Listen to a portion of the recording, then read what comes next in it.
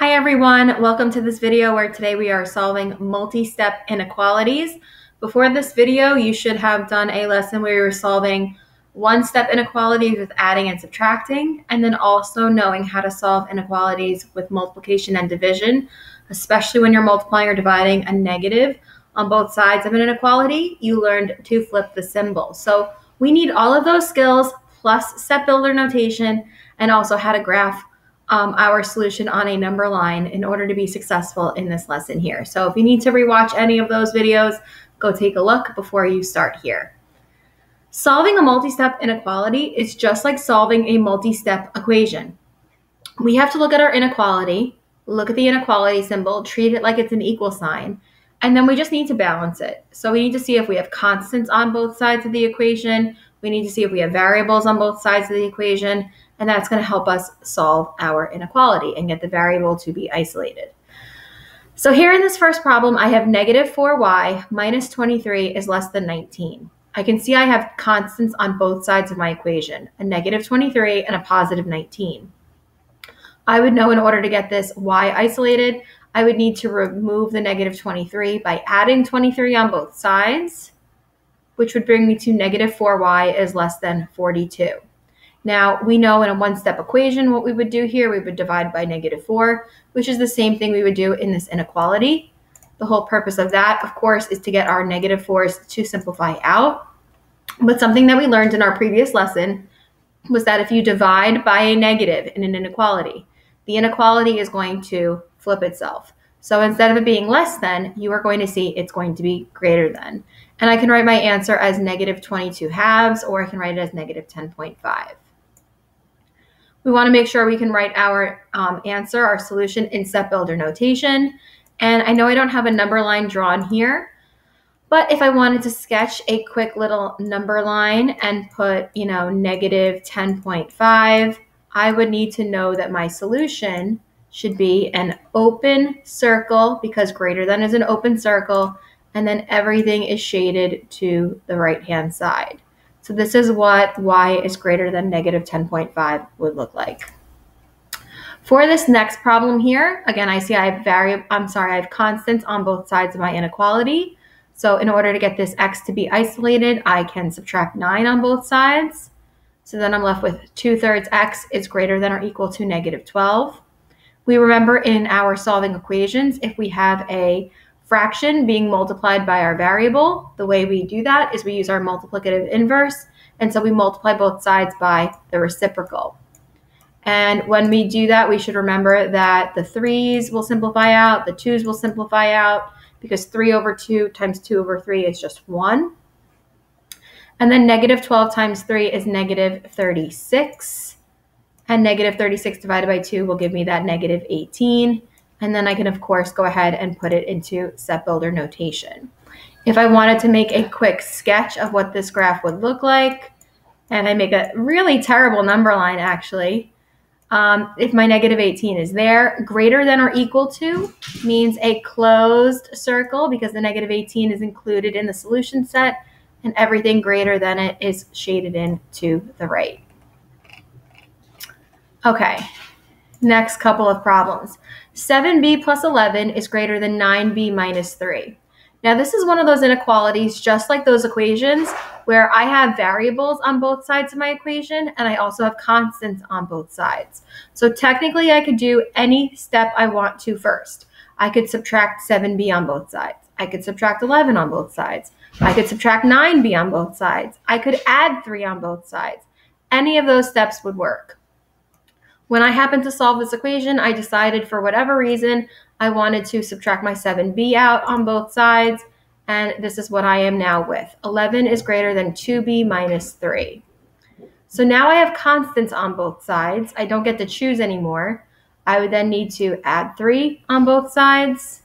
I get 14 is greater than 2b. Divide both sides by 2. Now, the only case here that we just need to be aware of is if you're solving an inequality and your variable is on the right. We've been down this road before. We need to make sure we reverse the entire statement so that the variable is first. So instead of 7 is greater than b, I would say that b is less than 7. And I went ahead and I put it directly into my step builder notation. B is less than 7. If you need a little reminder about what that graph would look like, it would be at 7, you would have an open circle, and then everything less than 7 would be shaded in. Okay, in this problem here, -5 times g plus 4 is greater than 3 times g minus 4. So what we would have to do here first is we would need to distribute. So -5 times g is -5g, -5 times 4 is -20, and then 3 times g is 3g, 3 times -4 is -12. I have that situation again where I have constants and variables on both sides of my equation, so I technically can get rid of whatever I want to first. For whatever reason, when I was solving this equation, I decided to subtract 3g on both sides first as my possible first step. So then I'm left with -8g minus 20 is greater than -12. Now I don't get to choose. I have to add 20 on both sides at this point. I end up with -8g is greater than 8. I need to divide both sides by -8. And remember, if we are dividing or multiplying by a negative on both sides of an inequality, the inequality symbol needs to flip. So my answer here would be g is less than -1.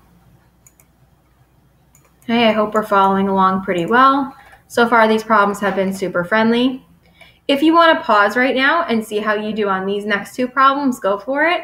But we're going to see we have some special cases going on here. So 3t plus 7 is less than 3 times the quantity of t plus 2. So 3t plus 7 is less than 3 times the quantity of t plus 2. So we know the regular drill. We're going to go ahead and distribute this 3 here. So we have 3t plus 7 is less than 3t plus 6. So we go ahead. Let's say we wanted to subtract 3t on both sides. Notice 3t is the same expression on both sides, and when we subtract them, it's actually completely gone. Our variables are gone, and we should remember this from solving equations. There's a couple special situations for inequalities. If your variables get completely removed and you are just left with a constant on both sides of the equation, you have to look at that statement and determine whether that statement is true or false. Is 7 less than 6? The answer is clearly not true. If you get an inequality that's not true, that is going to be a case where the answer is no solution. And no solution on a number line, guys, literally means nothing is shaded in on the number line. You can put numbers at the bottom, but nothing is shaded in. There's no solution. There's no number in the world that you would be able to substitute in for t, and it would give you a true statement for this inequality. Let's look at the next problem. So we want to go ahead and distribute everything here, okay? And we end up, distributing. We get 24m plus 18 is greater than 24m minus 36. We see that same case again where the variables are the same on both sides. And when we subtract them on both sides, we are left with another statement of just constants. But now again, you read the statement and you determine whether it's true. Is 18 greater than -36? Well, yes, that is a true statement. So because that is a true statement, what that means is that the answer, the solution rather, are all real numbers. Any number in the world that you want to plug in for m here will give you a true statement when you substitute it and you evaluate it out. Okay, so when you are left with an inequality of a statement where the variables are gone and it's not true, that means no solution. If the variables are gone and you're left with an inequality statement that is true, 18 is greater than -36, then that's when it's all real numbers. I have a few word problems here that we're going to be taking a look at. So let's see. It says Nathan has lost his mother's favorite necklace. So he will rent a metal detector, obviously, right? Because that's what everyone does, to try to find it. A rental company charges a one-time rental fee of $15 plus $2 per hour to rent the metal detector. Nathan has only $35 to spend. What is the maximum amount of time he can rent the metal detector? So we're going to let H represent the number of hours because that's what we want to figure out. What's the maximum amount of time, which is going to be hours, he can rent this metal detector? So there's a one-time fee of $15 plus $2 per hour. So remember when you're translating and you're writing equations, in this case it's an inequality, this would look like 15 plus 2h, okay? But we only have $35 to spend. So that means he could spend up to $35 or less than $35. So the inequality we would use would look like this. 15 plus 2h is less than or equal to 35. This means the amount of money he spends can be less than 35, or the amount that he spends can be equal to 35, but it can't be over 35 because he only has $35 to spend. We have constants on both sides. Let's subtract the 15. We end up solving this super basic inequality, and we get h is less than or equal to 10. So what does that mean? It means Nathan has a maximum of 10 hours to find the necklace. So a maximum of 10 would be that less than or equal to 10. He has up to 10 hours. He could do 1 hour, 2 hours, 3 hours, 9 hours, even 10 hours. But he can't spend 11 hours. He doesn't have enough money. The solution in step builder notation looks like this. And then when I go to graph it, it is a closed circle shaded to the left for h is less than or equal to 10. Okay, pretty good. Let's look at the next one. Andy, Bobby, and Carl are each 1 year apart in age. The sum of their ages is greater than the age of their father, who is 60. How old can the oldest brother be? So if they're 1 year apart in age, one is 1 year, like let's say one is 10, one is 11, one is 12. That's that consecutive integer problem that we saw previously in another chapter. So if I call Andy X, I say his age is X, Bobby would be 1 year older, so X plus 1, and then Carl will be 1 year older than that, so X plus 2. The sum of their ages, so if I add up all these ages, is greater than the age of their father, who is 60. So here's what this inequality would look like. X plus 1 plus X plus 2 is greater than 60. I'm going to go ahead and combine my like terms, so I get 3x plus 3 is greater than 60. Subtract 3 on both sides. Divide by 3 on both sides, and I end up getting x is greater than 19. So this means, guys, that Andy has to be greater than 19 years old. This is asking, how old can the oldest brother be? So Andy has to be greater than 19, which means Bobby has to be greater than 20. And then that means Carl has to be greater than 21. So not only do we have to set up this problem, but we had to read carefully as to what the problem was really asking us to figure out. And so Carl has to be greater than 21 years old. My solution in step builder notation, and then my graph would be an open circle shaded to the right because that's where all the values get greater than 21. Last problem. The area of a triangular garden can be no more than 120 square feet. So picture you've got this garden. You have, let's say, enough mulch or soil that's going to stretch out for 120 square feet. So you have to game plan, how wide and how long this garden can be. The base of the triangle is 16 feet. What is the height of the triangle?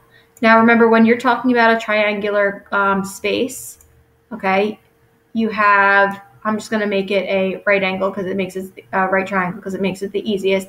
The base of the triangle is 16. I want to figure out what's the height of the triangle. So what we need to remember is area formula of a triangle is 1/2 base times height.